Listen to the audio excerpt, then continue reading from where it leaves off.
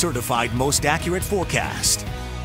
We'll hope for some good weather for the marathon in a couple of weeks. We're coming out of a great stretch of mild temperatures to warm temperatures really yesterday and today especially, and dry conditions. In fact, this is the longest dry stretch we've had since last fall. Today will be the 7th day in a row with no precipitation, no measurable precipitation. The last time we've gone this long, back October 13th through the 23rd. Today's day number 7. Tomorrow's likely to be day number 8. So a long stretch of dry weather and those warming temperatures. Our city cam shot a lot of blue sky out there, but it's a little bit blocked with some extra high clouds this afternoon. So you'll notice some of the high clouds, plenty of sunshine through them. Not going to cause any problems, just not quite the deep blue sky we've had the last couple of afternoons. We're at 78 right now. That dew point in the mid 40s is very comfortable. We normally talk about 80-degree days in May and June when that humidity starts to climb up, but we have the comfort with a low humidity, a south wind at 8 miles an hour, already 78. We're on our way into the low to mid 80s this afternoon. Everyone at this point 70s, if not 80 degrees in Dry Ridge already. Versailles at 80 degrees.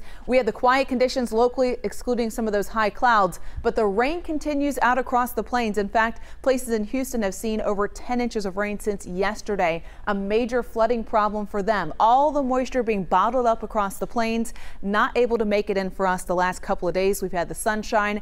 The high pressure that's been blocking the rain from moving our way does start to break down as we make it into tomorrow. So our high pressure ridge is starting to exit, and then we see a few more clouds arriving on Tuesday. Tomorrow, partly cloudy skies without that ridge of high pressure. Temperatures not quite as warm, but we're still talking highs upper 70s for tomorrow, and dry conditions Tuesday. Wednesday dry for the day, but extra clouds continue to build in, and we start to see evidence of some showers to our west that will likely roll in for us on Wednesday night, calling for mostly cloudy skies during the day Wednesday. We'll also edge back those temperatures a couple of degrees. So it is a slow transition out of the mild and dry days that we've had as of late, or the warm days really yesterday and today. 83 the forecast high today, mostly sunny skies, a warmer day. Looks like the warmest of the stretch, 52 for a low tonight. Tomorrow, partly cloudy skies, 78 on Tuesday. Still a warm day, still very enjoyable. The chance for rain showers is late on Wednesday at 73. Then we have rain with a few thunderstorms Thursday, lingering showers and extra clouds on Friday. We're back into the 60s,